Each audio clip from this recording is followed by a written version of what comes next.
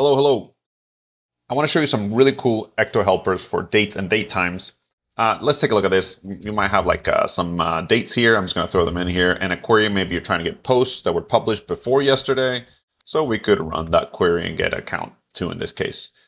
But this is, or God forbid, actually, you might actually have something like a fragment, right? This also will work.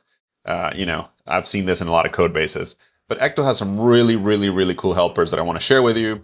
Let's take a look at some of them. Here, for example, we have ago and from now. And these do exactly what you might expect, right? So we have a published date from a day ago. That's how we write this. And we can create that and maybe do that. And I think that's actually should be just a one, since it's ago, a day ago, right? You don't need the negative there. It actually reads nicely.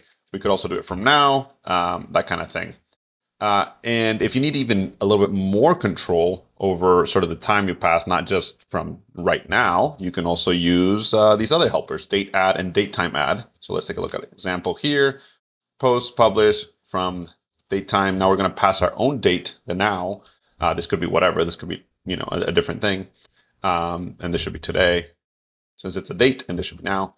But you get the point. We're going to take a day away from that and run the query. And sure enough, we get 2. I hope you like it.